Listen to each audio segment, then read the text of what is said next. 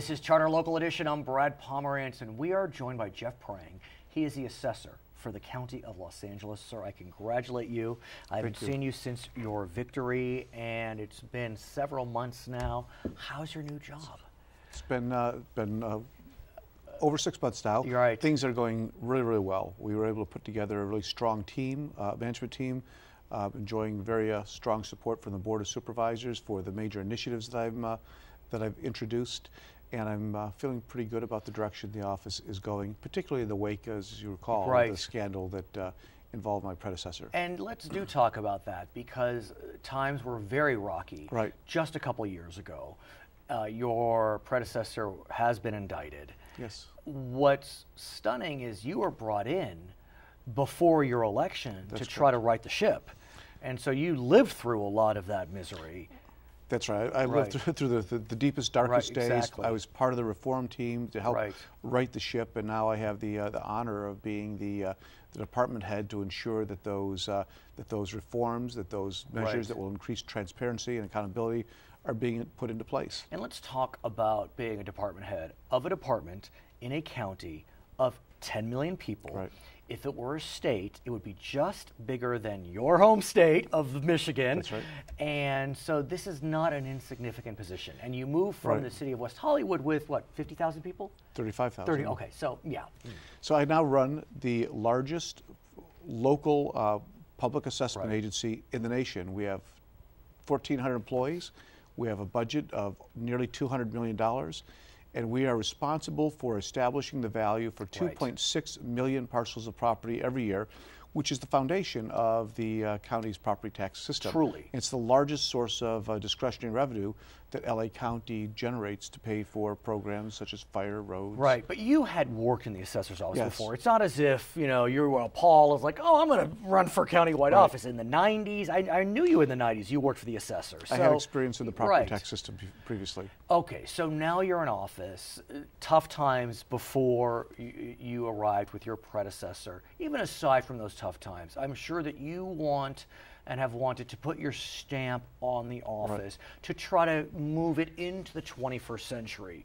Your predecessor may have wanted to do that, but you know he got caught up quickly, and so has the office moved into the 21st century? We are moving into the 21st century. The biggest issue we have, you know, we are really a information-based office, which means we should be technology-based. Right. But our technology, a lot of our technology goes back to the 60s and the 70s.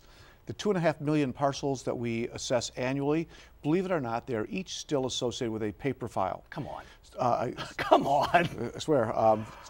We are still largely a paper-based organization. We have an old mainframe, green screen, DOS-based system. However, replacing the system is my most important initiative. Right. We have been working on it for a couple of years, even prior to my election. We estimate it's going to be a 4 to 5 year project with a budget of about $80 million. And just recently, the Board of Supervisors invested the first installment of $20 million to invest in software and development services to get this project running.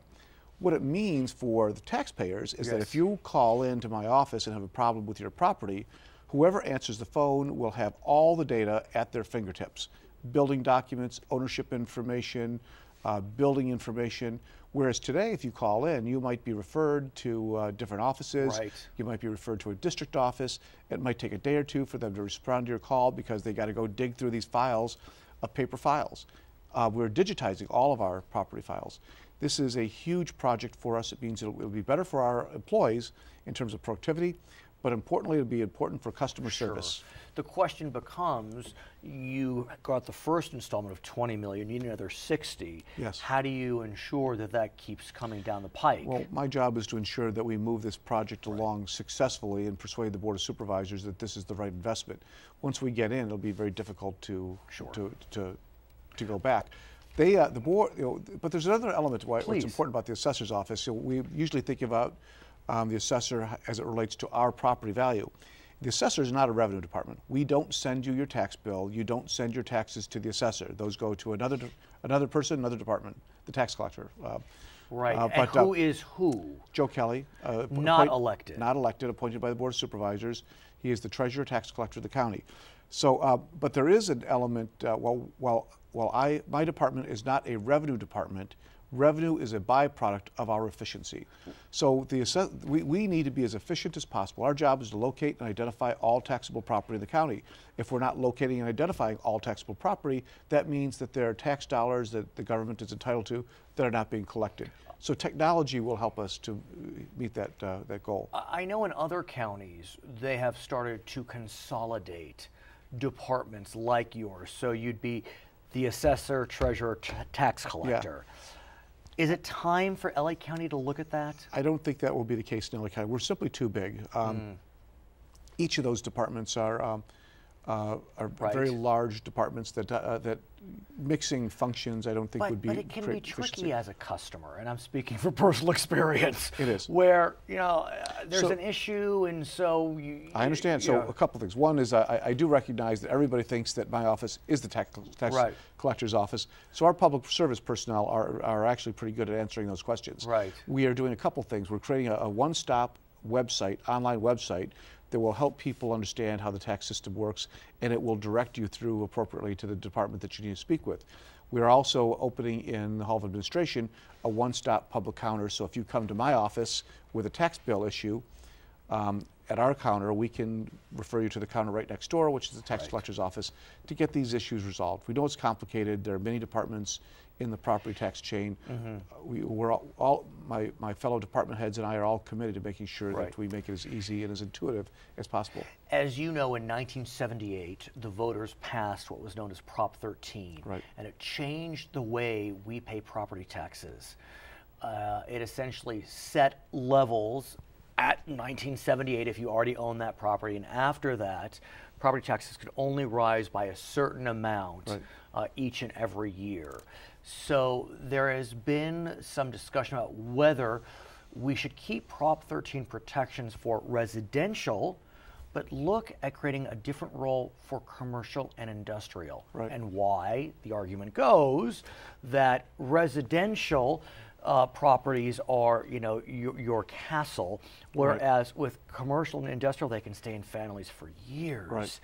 And so these folks are getting pre-1978 property tax bills that are a pittance of what they should or could be. That's the argument. Holly Mitchell, state senator, is looking to change it. What's happening? What can you tell us about it? Well, there's a constitutional amendment that's been proposed that would create a split roll that would deal with residential property different than commercial industrial. It will require a 2/3 vote of the legislature, 2/3 vote of the of the public. I think the most important thing that I can do as assessor and that other assessors can do is, as subject matter experts in terms of the implementation of Prop 13, to provide information so everybody understands what the impacts will be. We did a brief analysis of a split roll a couple of years ago, which indicated that LA County probably today is not capable of managing a split roll, the assessor's office. Our old technology would not be able to handle the large amount of data because right now we only assess property upon a transfer. If the constitutional amendment proposed by the senator would require that we assess commercial property annually. So the databases that the old mainframe system can't handle that amount of data. We can with the new systems up in place, and we're preparing for that in our development. We cannot today. That's 4 to 5 years out. The other thing is, when you're hiring a real estate appraiser, a government real estate appraiser, it takes for a commercial industrial appraiser at least 3 years, probably closer to 5 years before they can actually function. We believe that we would need to hire several hundred more appraisers in order to accomplish that. We need some lead time if this is going to happen, in your mind. It's not a tomorrow project, it's a 5 to 10 year project. His name is Jeff Prang. He is the assessor for Los Angeles County. My name is Brad Pomerance. You are watching Charter Local Edition.